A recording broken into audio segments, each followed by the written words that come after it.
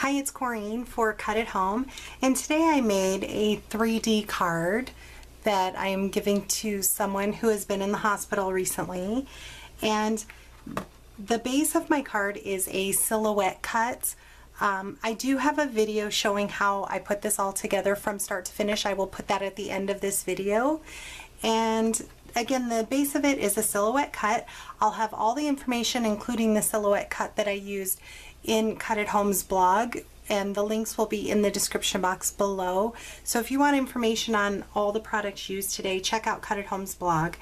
This has a magnetic closure, and on the front here I used this beautiful oval die and I added tiny little pearls to the center. I used my pick me up stick from Silhouette. This really helps with really tiny items like this.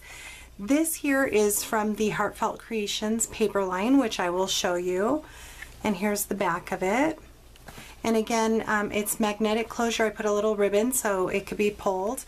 And when you open it up, it has these beautiful new fuchsia clusters from Heartfelt Creations.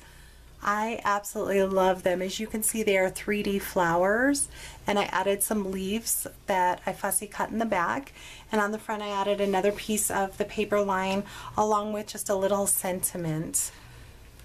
So again, I do have a full start to finish that I will put at the end of this video along with detailed photos, but allow me to show you this new collection from Heartfelt Creations.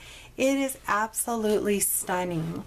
Again, this is the Cascading Fuchsia collection, and let me just flip through this well-loved paper pad already. So as you come to expect with Heartfelt Creations, all of them have little tags in them, little 3x4 cards, and they're all double-sided. Here's another one. Let me get some of the scraps out of the way.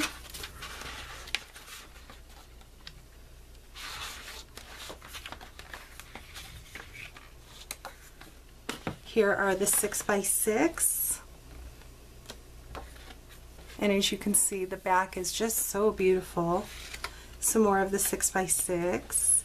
Here are the scrapbook pages. You could just add your photos. Backside as well.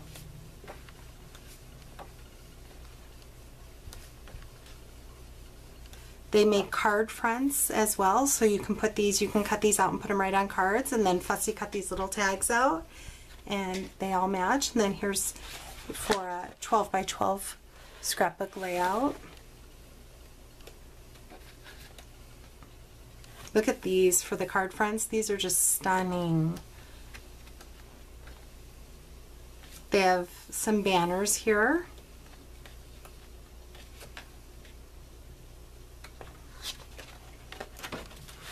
So that's the paper line, Cascading Fuchsia. Here are some new cling stamps. This is the fuchsia clusters, and that's going to be the best picture for you to be able to see. These are cling mount stamps. This is the fuchsia spray. These are just so beautiful when colored. This is the Cascading Fuchsia, which is what you saw me use. And here is another one up close. I just use my distress markers to color those in. And look at this stamen that comes with it as well. These are just so pretty. This is the die that matches with this, the Cascading Fuchsia. So it cuts them out perfectly for you. They also have a Heartfelt Sentiments, and I love that they show you what it pairs with. They have an Everyday Heroes die that have these circle stamps, and then also your sentiments here. This is the decorative oval that I used on the front of the card. This is so beautiful. I cut a piece of it off, but you can see the detail in that is just gorgeous. And then we also have the fuchsia bouquet.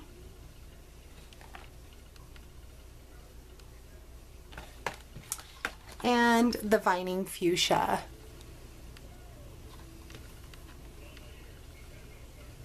So check out the links in the description box. Also check out Cut at Home's blog, and all of these items will be listed so you can be able to find the product codes for them.